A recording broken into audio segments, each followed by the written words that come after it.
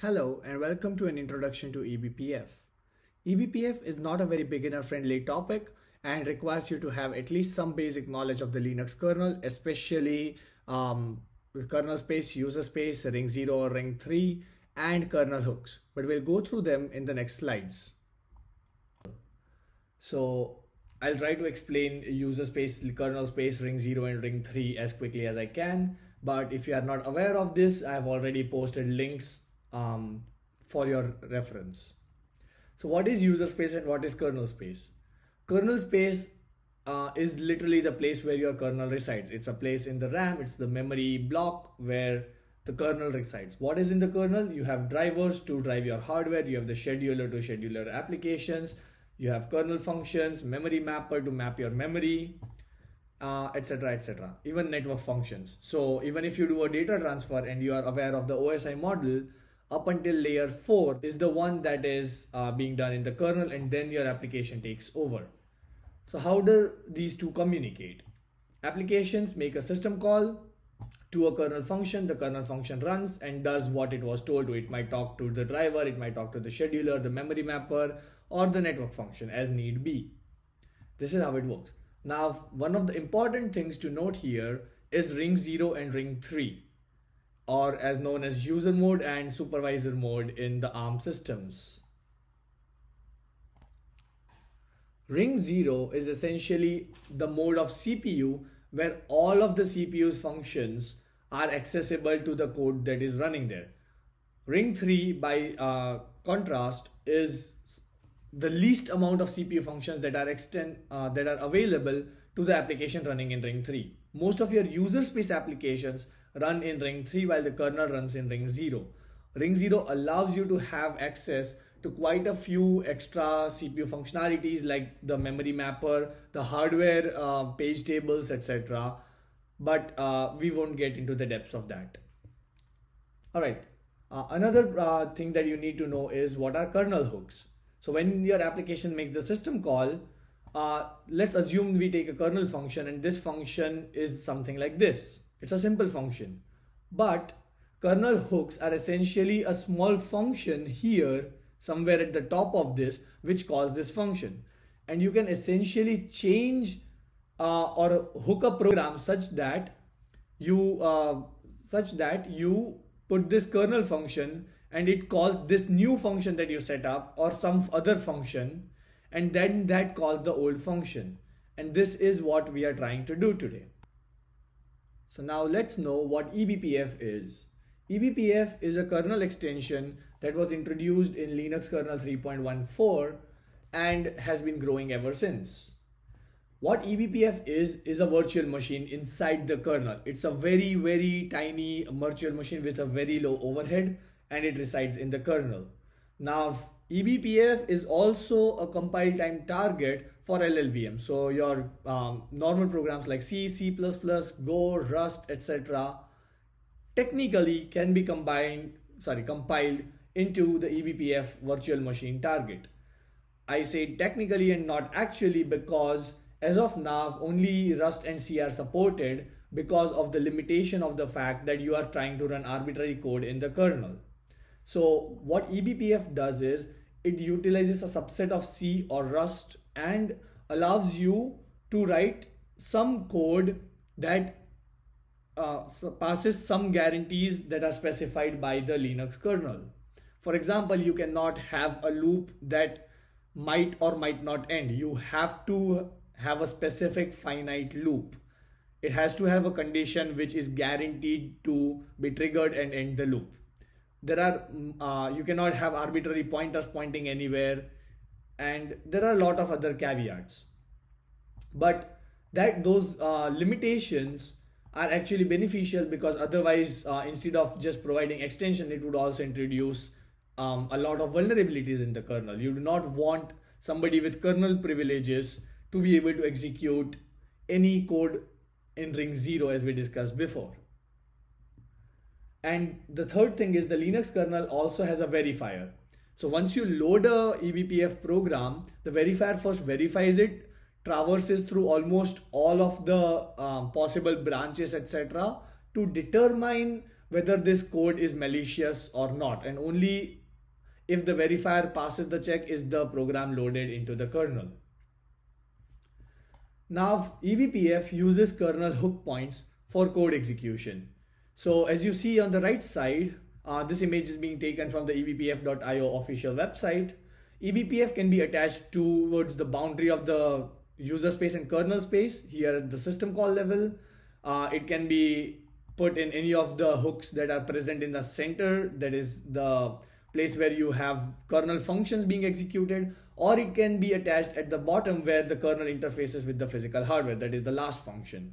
So for storage, for networks, you can even, for networks, eBPF is here on the NIC. If you have a smart NIC or any device that supports eBPF, you can also have eBPF there. One interesting thing is eBPF here in the process. Now eBPF is a kernel feature, but that kernel introduced the feature called uprobes. Uprobes are user level probes where you can essentially hook to one particular function inside a user process, and eBPF can leverage that to do user function level tracing or anything that you want to do at that level. All right, so let's quickly go through the few use cases of eBPF. The primary one being quick development of drivers and patching drivers and vulnerabilities. So in a normal scenario, if you have a patch for a driver or a new driver, then you develop a new driver, then you push it upstream to the Linux kernel. The kernel maintainers might accept it, might reject it depending on your code.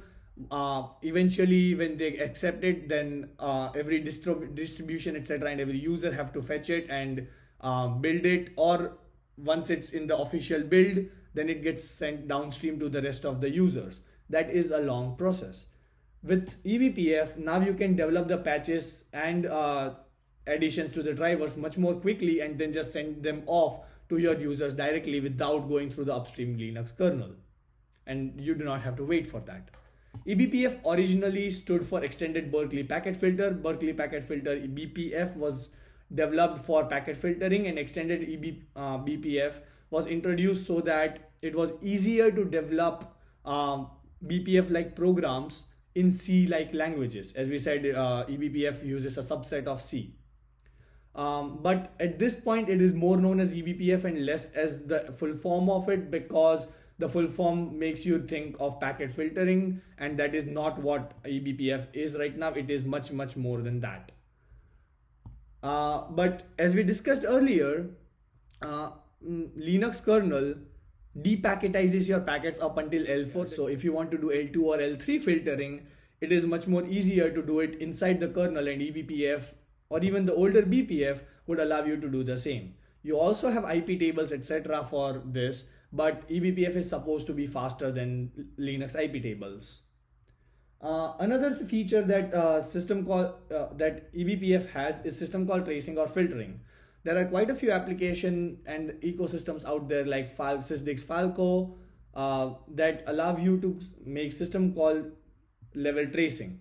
So you can have Falco running in eBPF mode. Falco has its own driver and also has an eBPF option. And what it allows you is that per application or per container, if you are using Docker based system call tracing. And with the advent of the Linux security module hooks, which is a very recent addition in eBPF, you can also trigger LSM modules from eBPF or have LSM modules trigger eBPF code, vice versa. And this is very useful if you want to block system level, you want to block system calls at the kernel level. The system call tracing also expands to observing file accesses, monitoring, managing IO resources, etc. And as we already discussed, uprobes allow you to trace user level programs also. That is, you can trace user level functions using eBPF. Although at this stage, GDB and other such programs also exist and can compete with eBPF. All right. Let us now consider how you can trace system calls inside Linux using different features provided by Linux itself. So what are system calls? You have an application, you want to access a kernel function which might be accessing a file, getting some extra memory, maps, or maybe accessing network, etc. All of this is provided by the kernel, and your application makes a system call to that kernel function which provides you with this particular facility. So how do you trace system calls? There are multiple ways to trace them. Linux already had ptrace. You can also use a custom implementation of libc just like glibc or musl, etc. Or you can use eBPF. So let us see how each of these work. What is ptrace? Ptrace is a system call that allows an application to trace some other application's system calls. Ptrace system calls instructs the kernel to hook into a specific application and trace its system calls. Let's see the next, how it works. So you have an application that tries to make a system call. Here's the kernel hook. The hook intercepts it and sends the trace features back to the program that requested the trace. And then after the trace is done and some instructions, if need be, are relayed back. Those are relayed back to the kernel, and then the kernel function may or may not execute depending on what the instruction was. One of the benefits of this is so ptrace has been existing since a long time, and programs like strace already exist in the ecosystem. Ubuntu already provides this. strace of course has limited by the fact that you need to either be a root user or the user that is running this application, without which you cannot randomly access any application system calls.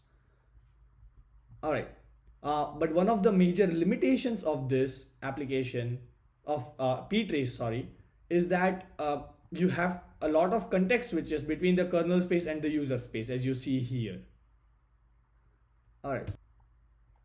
Another option is libc. So what is libc? Libc is the library that is provided in Ubuntu. It's glibc. There are other Windows has its own version of libc. There is musl, etc., etc.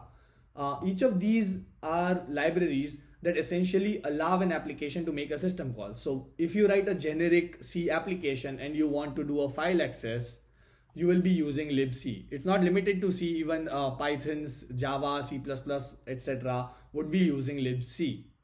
So what you can essentially do is these libc, you can take up a particular variant of libc, let's say glibc, and you can overwrite glibc and introduce a tracing feature in each of the functions that are provided by libc. It's a tedious task, but it can be done. eBPF. So what is eBPF? eBPF is very similar in this case to how ptrace worked, except that instead of the jumping between the user space and kernel space, eBPF stays in the kernel space and avoids the context switches. But otherwise, it literally does the same thing of hooking up to the system call, then running some arbitrary code, sending the response back, and then if need be, executing the kernel function that was called. Alright, let us now see how each of these implementations compare with the other. ptrace needs extra transitions from kernel space to user space, while libc works entirely in user space and eBPF entirely in kernel space. Because of this, ptrace has a higher delay or latency, while libc and eBPF have much lower latency or delay. ptrace, the restriction on ptrace is that if you want to run ptrace, the application calling ptrace should be run by the same user as the application you want to trace, or should be run by the root user. In the case of libc, the shared library that you have created should be existing on the system and should have replaced the libc that is dynamically loaded by the application that you are trying to trace. eBPF can only be injected in the kernel by a privileged application or user, and but once injected in the kernel, any application and system call can be traced via it. You can also configure the Linux kernel to allow unprivileged users to inject eBPF, but from a security standpoint, that's not a great idea normally. ptrace has an existing ecosystem of applications that already use it, like strace, GDB, etc. And eBPF has its ecosystem including Falco and Cilium. Cilium is being used for network eBPF, while Falco is being used for system calls. libc, on the other hand, does not have any such open source or existing major ecosystem to do this. Although there are some startups that are trying to do this, but they are not open source at least yet. Let's consider a few frequently asked questions. If we want to override libc, which implementation should be targeted? There are a lot of implementations like glibc, musl, dat libc, Microsoft Visual C runtime, which has its own libc implementation included. But majority Linux users defer to glibc and musl, and so these can be good targets. But as we previously mentioned, if you have statically compiled libc, or if you have let's say a Go program with cgo disabled and you have a pure Go program, then these won't work and tracing won't work with this. What about dtrace? Dtrace itself, which is available with BSD at least, uses BPF. eBPF allows you to have BPF like programs which are written in that subset of C that was previously mentioned. How about using application kernels? For that, we first need to know what are application kernels. They are essentially kernel levels, or rather system call functions that are provided in user space and do not really require kernel space. Google's gvisor is a good example, which tries to override the run C container runtime that Docker uses and instead use its own run SC container runtime, which provides quite a lot of system calls directly from the user space without actually making the system call. It's useful in some cases, but not very much in tracing because it introduces a much more bigger overhead. Other benefits of eBPF over ptrace. So this has been discussed before in the eBPF section, that this can be used to trigger Linux security modules, and Linux security modules on the counterpart can be used to trigger eBPF. And so you can do efficient blocking of system calls also, not just tracing. So here are some extra links for further reading. We have Sysdig's blog on Sysdig's own Falco versus Falco using Falco's driver versus eBPF versus dtrace and strace, strace being the one that uses ptrace, and how you can make a system call in C without using libc or any standard library. If your attacker knows that you are using a libc override, then they can just use this particular method to make system calls, and your libc will not be able to trace it.